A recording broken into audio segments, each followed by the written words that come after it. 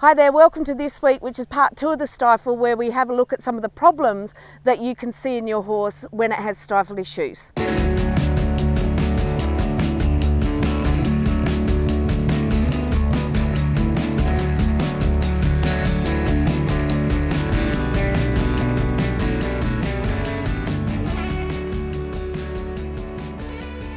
Okay, last week we looked at the particular joint, and I'd like to put in a special thanks at the moment to Sky, who has done a much better job at drawing these bones and muscles and ligaments than I did last week, so she can give you a bit better idea. So thank you very much, Sky, super talented young girl. We looked last week at the structure of the stifle and the femur bone, the tibia bone, and the patella or the kneecap, and this being the stifle area with everything related to it. We also had a quick look at the way this works in conjunction with each other and how it's really hard to identify any of the problems within the stifle area because of how it affects all of the other joints through the reciprocal and the stay apparatus in the horse. Okay, so what are some of the common problems that you can have in the stifle area? Well, it's really quite similar to our knee, as I discussed before. So the meniscus, which is a cartilage which cushions between the femur and the tibia, that can become torn, pulled, swollen, just like ours. Any ligament strains and pulls as well. And obviously, this kind of stuff can only be seen through ultrasound in your vet. But ligament tears and ligament strains are also relatively common. Some of the other problems we can see are things like OCD or osteochondrosis disease in a growing foal, where we get some maybe bone cysts or abnormal bone growth in this area as well. And obviously all of these issues, you need either an ultrasound, an x-ray, or even arthroscopic surgery to actually get deep in and diagnose the problem effectively. So most of the causes of those, if they're not genetic, are trauma or injury. So quite often as a rider, you've seen an accident or you've been involved in an accident or you've seen something happen to your horse, so you're really quite aware that some trauma has happened to this area. The other problem that we often have is what we call upward fixation of the patella, stifle lock, sticky stifle, loose stifle, any of those terms, and this is quite common in the horse. And what this is when the horse is in this particular position, which is extended, the patella locks down and the ligaments around this patella lock over a ridge at the top of the femur and lock that patella in position. Remembering from last week, this is a really necessary piece of mechanism, I guess, for the horse, because this is what enables them to rest the other leg or sleep, rest while they're standing up. The problems occur when the patella doesn't release as soon as the horse goes to move forward. So sometimes this is delayed and it gets locked and the horse struggles to lift its foot up and go into the flexion mode and bring the stride forward. So as the horse starts to walk off, that initial movement is when sometimes that patella can get locked or fixed into position. So what you might see from the ground when this occurs is a shortened stride in the horse. There are other gait abnormalities, and I'll go into those a bit more detail later. But what's actually happening is this leg that is going from this extended position into a flexed position is getting a little left behind, which means there's not enough time for that full stride. So you will see a shorter stride at that moment. And often the shorter the stride, the more pronounced this problem is. So if you're looking to see if your horse has some of this problem, often a better spot to actually see this is by looking at the hock. As you can see, this stifle area is covered by a lot of muscle and soft tissue, yet the hock isn't. But we know that these two joints move together, and they move together through the use of this reciprocal system of this ligaments here and the ligaments down the back. And if we remember, let's see if we can, thanks Jeff, can I have this? We get flexion of both of these joints at the same time.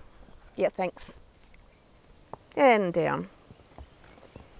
So sometimes what you will see in the horse is, if you keep your eye on the hock rather than the stifle, because it can be easy to see, you can actually see the hock wobble a bit as the patella releases. So if you're watching for this in your own horse, you can see a little bit of a wobble or a quiver in the hock as that patella releases from the stifle, and it's noticeable here. Once you have noticed it in the hock, and then you can actually pick the moment of the patella releasing, you can then move your eye up to the stifle, and often you can then see the patella release from here and move up higher.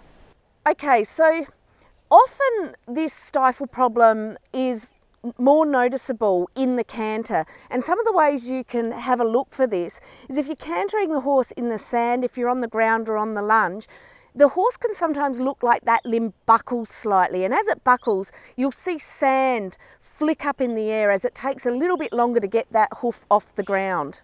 Quite often sometimes you'll also see a bit more of a jerk upwards of that leg, almost mimicking a mild string halt action as the hock suddenly lifts after the release of the patella. If you're not looking at your horse from the ground, you will often feel this sort of buckle or drop in a horse in a tight corner, or sometimes a downward transition. If it's very severe, you'll notice this because the horse won't be able to disengage the patella at all and will actually walk with quite a stiff leg and not be able to put that leg into flexion. So if this is something you notice in your horse, obviously step one is a proper veterinary diagnosis. But what are some of the things that can actually affect the stability of the kneecap or patella? Number one is the level of fitness. So if you're noticing this in your horse when it's unfit versus fit, sometimes it's simply a matter of strengthening all the muscles that are supporting this area. I often see this in practice where you can see a dip in the musculature around the quadriceps and a more distinct slope, I guess, from the top of the tuber sacrale. So often we find with the dippy horses and a dippy horse here, there's not enough musculature to keep that stifle really stable. So the other time that you might see this is due to conformation. If a horse has a particularly straight conformation in the hind end, or if you're looking at a young horse that's going through a bum high phase and their hind end is a lot straighter, that puts the joint in, I guess, an overextension or overextended mode, and it does make it harder for the horse to move into the flexion. So you may find this problem then.